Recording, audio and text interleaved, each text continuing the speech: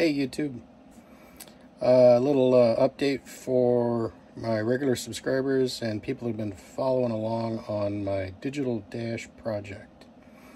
I've had some downtime the last several weeks. We've not been on the road, and I've been able to work on updating my digital dash sending unit. So some of you might recall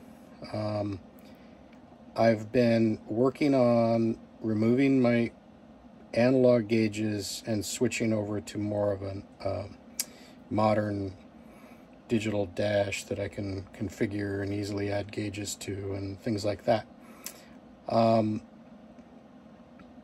I've put thousands of miles on that system. We've driven it all over. It's worked pretty well. The only issue that I've had with it has been related to Wi-Fi, because the system was dependent on Wi-Fi until now.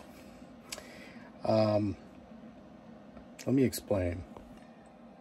So this is my 13-inch tablet that's, sits next to the driver here, and it's mounted on a swiveling base. I'm running RealDash software on it, and it talks to a sending unit that has been in prototype stage for quite a while. I've got it sitting over here on top of my dash right now. It's still at the breadboard stage, meaning, for those of you that may or may not be familiar with electronic prototyping, this is how you prototype circuits before you commit to making a circuit board. This is nearly at the stage now where I'm ready to turn it into a circuit board. The improvement that I've been working on recently is the addition of canbus support. So canbus is a protocol used in modern cars for the ECU, the engine computer, essentially, to communicate with things in your car like your instrument cluster or your infotainment system. So this removes the issue that I've had with reliability related to Wi-Fi. So this is connected. There's a canbus transceiver on here that is connected to this guy, and this is a USB canbus transceiver that's plugged into the dash there, and RealDash is picking up on that signal coming from that unit, and it's not dependent on Wi-Fi for the engine data. Let me go ahead and start up the bus and show you it in action here. Okay, I just started the bus, and oil pressure's coming up.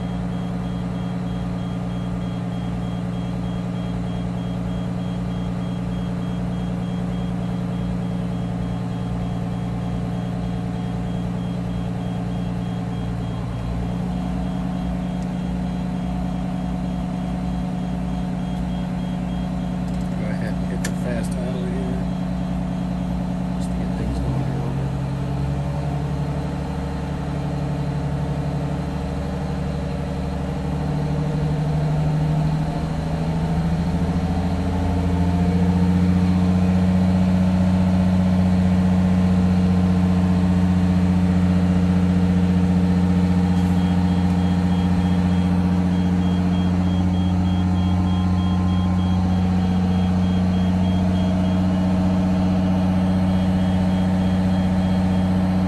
So as you can see, it's working. We're building air pressure.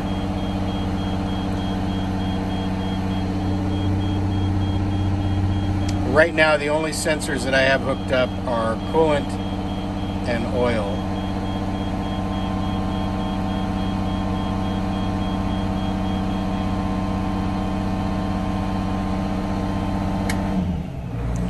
So I have warnings configured in here.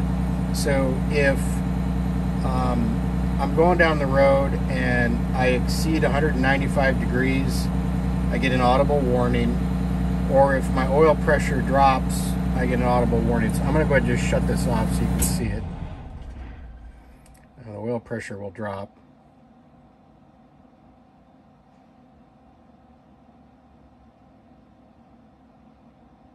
And then I get a big pop-up, and then I get an audible warning as well. So that is, you know, basically the reason for this is to save my engine and have modern alerting and instrumentation on a 50-year-old bus. So that's the first part of the update. The second part of the update is that one of my viewers told me about a commercial product that's available that does this that I was not aware of. And so I purchased that product. It's called Onegauge, and I'm going to be installing that unit and testing it out as well. I will still probably use this canbus sender for other systems in my bus. I'm working on a tank level monitor system for my tanks, and these little guys, you know, I can make this in a circuit board for, you know, probably less than $10 or right around $10, maybe, you know, 20 on the high end. So I can very easily add these throughout my bus for monitoring various RV systems in kind of a modular way over CAN bus. Let me show you the Onegauge. So this is the Onegauge unit. It comes with a lot of ports on it for hooking up lots of different senders. It has an option for CAN bus support, which I've got here.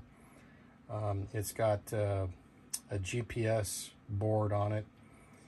Basically, for those of you that are familiar with Arduino Megas and Arduinos, this is basically a large Arduino Mega breakout board with kind of modular expandability on it. You know, you can add other options on here for other sort of expansions, and your senders hook up on these screw terminals, you know, all along here. And there's documentation, and the documentation tells you, you know, where to hook up your temperature senders and your oil pressure senders and oil temperature sensors and your exhaust temperature sensors and boost gauges and, you know, all that sort of stuff. And it's commercially supported by a guy that, you know, it's essentially a one-man show. The cost was pretty significant. This unit, as configured here with the relays and, you know, the GPS module and the CAN bus module and all this stuff, was around $570. Whereas my DIY option over there on the dash is like, you know, $20, right, worth of stuff at the breadboard stage. So, you know, there's definitely a place for both. I'm going to use this for my engine, I think. I'm going to go ahead and, you know, I'm going to evaluate it. I'm going to test it out, hook it up in place of my DIY solution there. Because he's already got a lot of this stuff figured out. You know, he's already figured out the different temperature senders and, you know, all the things that you might want to hook up, RPM. He's figured out how to do that. His market is primarily hot rods and, you know, collector vehicles where you've got, you know, an engine that does not have an ECU or computer, but you want to have a modern dash. That is the market that this unit is designed for. So I've gone ahead and purchased this. I'm going to give this a shot. I think it'll kind of, you know, catapult my progress quite a bit here, because I'll be able to just very quickly start adding, sending units and plugging them in, and not, you know, I'll be able to leverage his expertise in, you know, making things work faster. There's another notable difference for you DIYers out there. My board is based on ESP8266, which is that little chip right there. You can buy like 3 of those for $10. I have a 16-bit analog to digital converter on there, ADS115. The Arduino Megas are about $35 for the board, and they only have a 10-bit analog to digital converter. The Arduino Megas do not have Bluetooth or Wi-Fi functionality out of the box. So, you know, there are some trade-offs, right? But I'm going to continue working on this, because I have a need for this type of thing in relation to some of the other things I'm doing on the bus with the tank sensors and whatnot. So just to kind of give you a bit about what I'm thinking in relation to the tank senders and the other systems on the bus. The boat guys have been doing this for a long time, on ships and yachts and fishing vessels and all that sort of stuff. They have a system that's similar to what's used in the automotive industry called NMEA 2000. And it incorporates a CAN bus like this, and it also incorporates in the same wires 12-volt power and ground, and a shield, I think. So there's 4 or 5 conductors and wire that you run, and you can tee into this thing anywhere in your bus or in your motorhome, and you can add sensors or switches or whatever. So there's T connectors, there's terminators, there's power supplies. There's a whole sort of market around that of things that are ready to go and able to plug into that bus in a marine environment. When I say bus, I mean a data bus. So it makes it a bit easier to extend your system, because you can just have this thing running around, this one wire, and you can just tee into it and you can add things. So that's kind of where I'm going with this. That's why I want CAN bus, because I'm going to have a data wire coming from my engine compartment back there all the way up front. I will not have a rat's nest of wires. You know, currently there's a huge rat's nest of wires back here behind this dash. That's not necessary, because you can do all that over just 2 data wires and a touchscreen. You know, you still have to have relays and switches and things, you know, for things you're turning on and off. But if I need to add a gauge or add a sender, I can add it in the back of the bus, plug it into the 1 gauge, and then I can come up here and I can configure my RealDash to show my new sensor, and I won't have to drill any holes or anything like that. So that's where I'm going with that. I'm also going to be using these little ESP8266s in my little DIY thing I was showing you, for tank sensors and lights and other things like that. I already have been using those for my LEDs and things like that. They tie into my home assistant system, which does require Wi-Fi. It allows you to, you know, create visual dashboards and things like that that are really cool to run on a tablet and whatnot. So that's kind of where I'm going. That's what I've been doing for the last few weeks in my sort of spare time. And I got to get all this stuff buttoned up, you know, because we've got a trip coming up here. Here's an example of some of that canbus marine wiring off of Amazon. This is an Anchor Marine starter kit. Pretty expensive, you know, high-end name brand marine grade stuff. There's a T there, there's a power injector, and some terminators there, just so you can kind of get an idea of what that stuff looks like. Okay, today is tomorrow, and I got the Onegauge hooked up here. Kind of a rat's nest, don't mind the wires. This is just sitting on my dash because I'm just testing it out. I did go for a drive with it. It does work. I'll go ahead and show you here. Right now the relay is off, so I have to click this on. I got to click both these on. We'll start getting some data. It is jumpier than mine was. It's transmitting a lot of data very fast, and there's some change in that data. So I've already sent the developer an email and asked him to apply some smoothing to that data. But here, we'll go ahead and fire it up and you can see what happens here.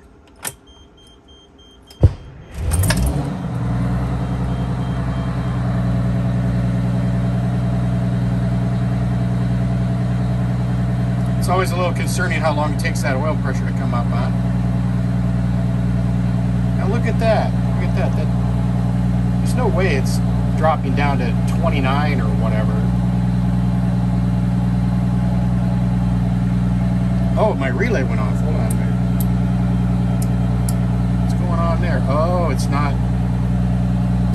Yeah, okay, it's not sending the signal back to RealDash to say that the relay's on, but I can see that they're on there.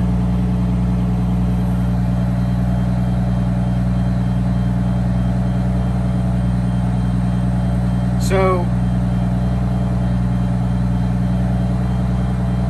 yeah, this actually worked better when I did it before. There's no way the engine is in the 30 degree, 29 degree area. It's probably 60 or 70 degrees outside.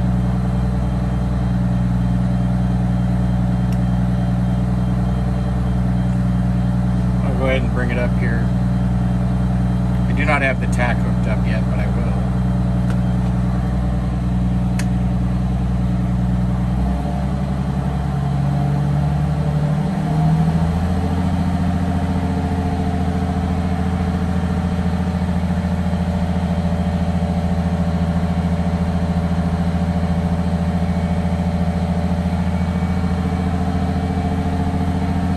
Got to get it up into the operating range.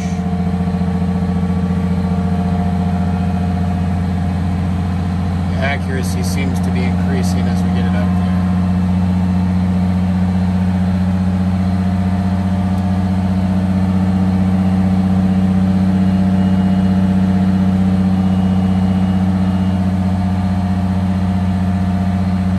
And now it's going back down again. Nice.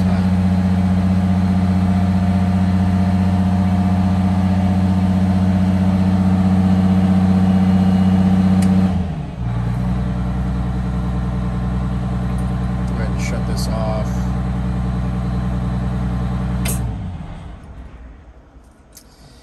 So, you know, I mean, this is a drawback of not having, you know, of a closed source system. I can't fix my own problems, right? I'll have to wait for that guy to fix them, but I'm sure he will. I've not reconfigured my oil pressure warning for this yet.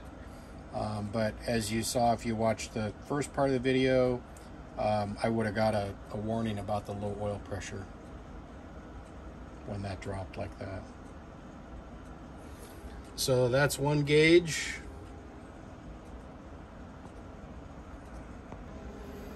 Appreciate y'all watching. If you have any questions or comments, let me know below. Thanks.